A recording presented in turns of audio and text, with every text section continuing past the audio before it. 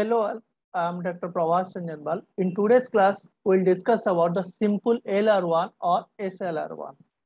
Simple LR1 or SLR1. Okay. So in the previous classes, we have already discussed about the LR0. LR0. What is the problem in LR0? The problem in LR0, the placing of reduced actions. We blindly place reduced action in all action states in LR0 parser. And this may lead some unnecessary SR and SR or shift reduce or RR, or we can say reduce conflicts. Unnecessarily create SR or RR conflict in case of means LR0. So to avoid this drawback, SLR or simple LR1 parser or parsing table is constructed. So what is the main difference between the LR0 parser and SLR1 parser? What is the main difference? See, the main difference between the SLR1 parser and LR0 parser is only its reduced action. Everything is same. Only difference is reduced action. Okay, shift action in LR0 is completely same as SLR1. Go to actions is completely same in LR0 and SLR1. The reduced actions is only the difference between LR0 and SLR1. In case of LR0, the reduced actions are placed on all action states. But in case of SLR1, the reduced actions will place based on follow set calculation. This is the difference. Okay. See, the difference between the LR0 and SLR1 is that the way of placing reduced actions in the table. So in SLR1, the reduced actions are placed based on follow set calculation. Okay, everything is same in LR0 and SLR1. If you will compare LR0 and SLR1, only the difference is the reduced action. There's nothing. Everything is same. Okay. Now we'll construct one SLR1 parsing table. Okay, see. Okay. See the question. Construct the SLR1 parsing table for the following grammar.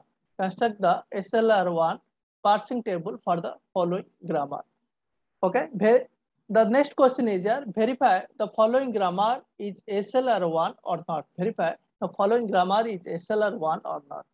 The second question, verify the following grammar is unambiguous or not. Okay. First, we'll construct the SLR1 parsing table. Then we'll check this grammar is SLR1 or not, and this grammar is also unambiguous or not. Okay. See. First, this is the given grammar. Now we'll convert this grammar into augmented grammar. Means what? E prime to E, then E to T plus C, then E to T, then T to I. Okay. So now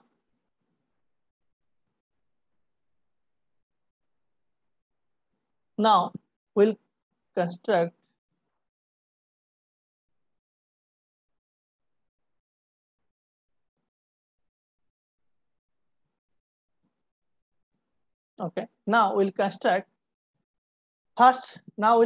the LR0 items. It is completely same as LR0 process. It is completely same process as LR0. Okay. Similarly, we'll construct the LR0 items. Now we'll construct the LR0 items as completely same as LR0 parser. Okay. So see, E prime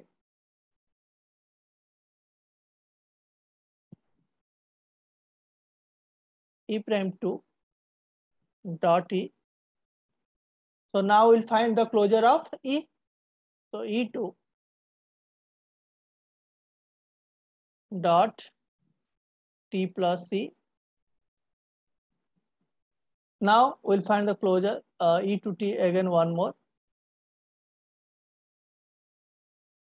E2 dot T. So just see E to T. Then now we'll find the again closure of T. E2 dot I.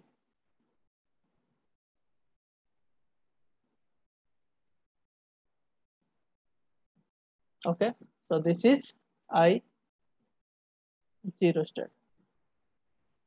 Now we'll scan here E. So this is E prime to E dot.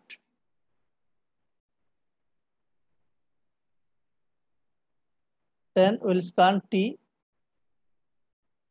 E2 T dot plus E T dot plus E, then E2 T dot.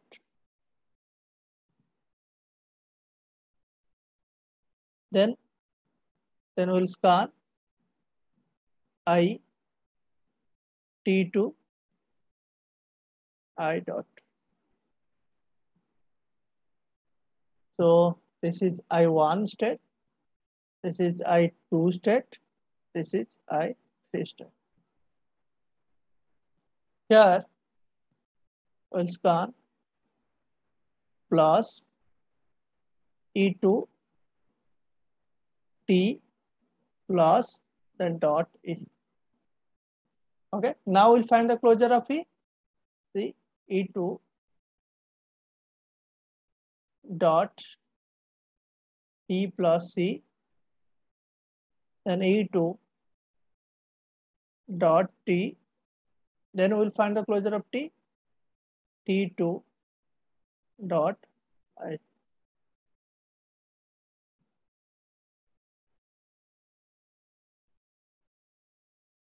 This is I4 state. Okay. So now this is E means E2 T plus E dot. Then we'll scan T means E2 T dot plus E, then E2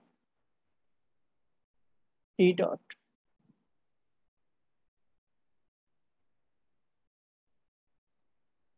See, this is I4, this is I5 state, and this state is completely similar to what I2. So this is I2. Then I means T2 I dot. See here, this state is similar to I3. So I3. So I5 state is completed, I2 is repeated, I3 is repeated. So stop here, no need to explore. So these are the complete set of LR0 items. These are the complete set of LR0 items. Now we'll construct the SLR1 parsing table based on these LR0 items. Based on these LR0 items. Okay, see.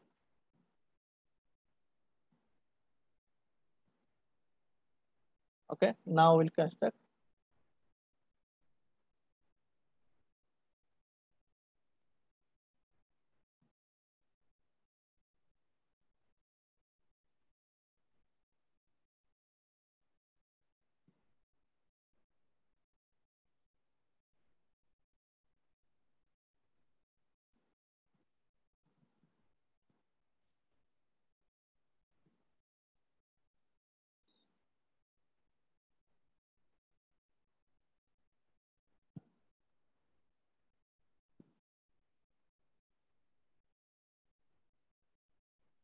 Okay, so these are the tables.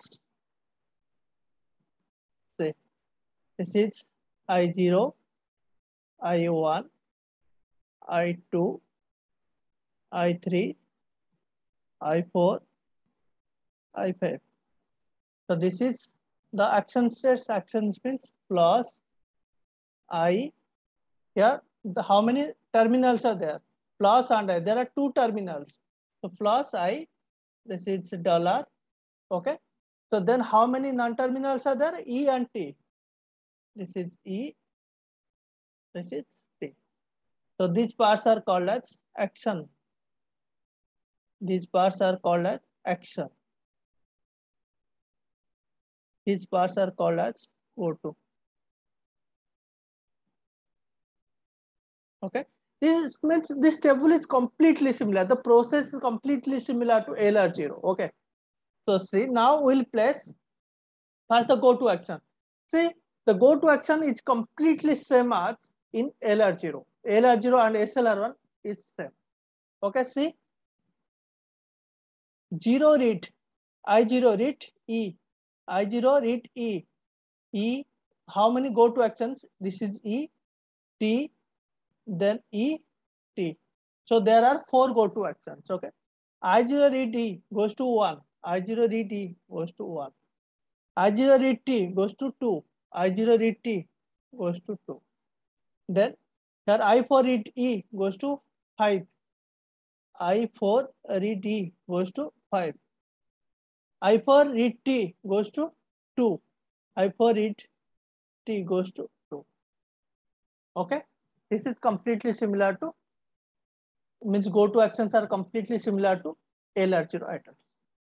Now we'll see.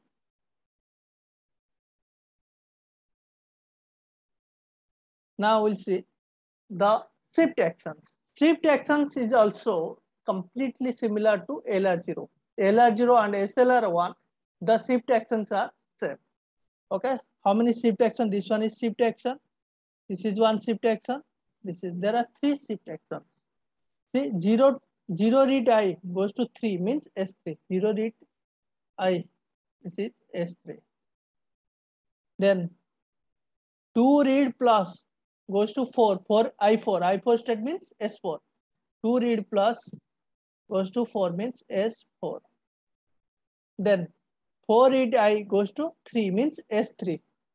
4 read I goes to S3. Okay. So this is over. So this is over. Means the shift actions are over. Now we'll see how many. Now we'll see the reduced action. Okay. Now we'll see the reduced action. First make the number. This is 1, 2, 3. Before placing the reduced actions, first we have to find the follow set. First we have to find the follow set of here E and T. So follow of E and follow of T. Why we will find follow of E and T? Because reduced action in SLR1, reduced actions are placed based on follow set calculation. So here is the starting symbol. So just write $. Now we'll check E in the right side. This is E in the right side. There is nothing in the right side. Nothing in the right side means follow of E. So follow of E $. So close it. Okay. Now we'll find the follow of T. So here 1 T. This is the second T. There's something on the right side of T. There's something on the right side of T. Something on the right side means first of this part. First of.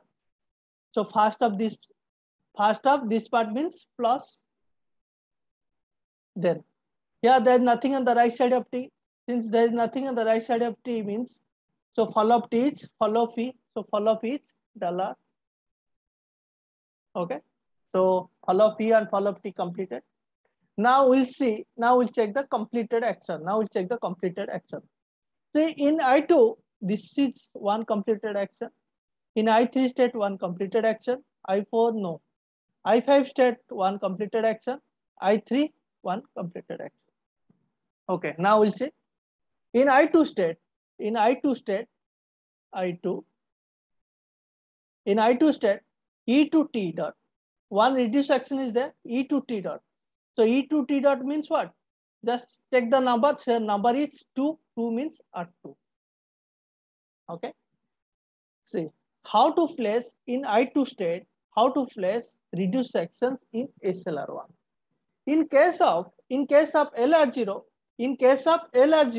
we'll place this reduced action in all action states. Means I2 to plus, I2 to I2 to dollar. In case of LR0, but in case of SLR1, we'll place this R2 action or reduced action on I2 based on the follow set calculation. So here E to T dot, since E to T dot, so we'll place what? Follow fee is here dollar. Follow fee is dollar. So I2 to dollar. I2 to dollar is R2. So I2 to dollar is R2. Okay. So now we'll check one more S. T to I dot. T to I means in I3. The reduced action is R3. So we'll place R3 based on the follow set calculation. Follow up T here. Follow up T is plus and dollar. So I3 plus R3, then I3 dollar. This is R. Okay. Now we'll see one more reduced action is in I5. One more reduced action E to T plus C means what? R1. So follow fee. So follow fee is dollar. So I5 to dollar. I5 to dollar is what? R1. I5 to dollar is R1. Okay. So this is the SLR1 parsing table. So this is the SLR1 parsing table. Okay, this is the SLR1 parsing table. One important point, we just here main difference in LR0 and SLR1 is that we place reduced sections based on the follow set calculation in case of SLR1. This is the main difference. Okay. So what is the second question here? Just see. Verify. So this is the first question is over. Construct the SLR1 parsing table. Okay. Verify the following grammar is SLR1 or not. Okay. Verify the following grammar is SLR1 or not. Now we'll check how to know that the grammar is SLR1 or not. If the similar process, we can follow the process of LR0 also. If there is no multiple entries, if there is no multiple entries,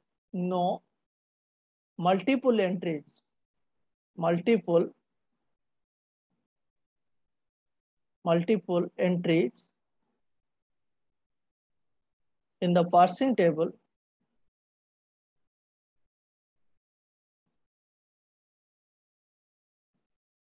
okay, if there is no multiple entries in the parsing table, then this grammar is SLR1. Just see in the given SLR1 parsing table, there is no multiple entries. So this grammar is SLR1. Okay. So what is the third question? Just see. What is the third question? Third question, verify the following grammar is unambiguous or not. Verify the following grammar is unambiguous or not. How to know? Just see. If the grammar is SLR1, means this grammar is also unambiguous. Since this grammar is SLR1, so this grammar is also unambiguous. Okay, so we can do one more.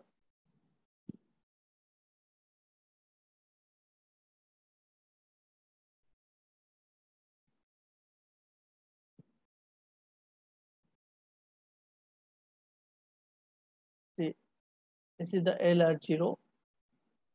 This is SLR1. This is unambiguous grammar.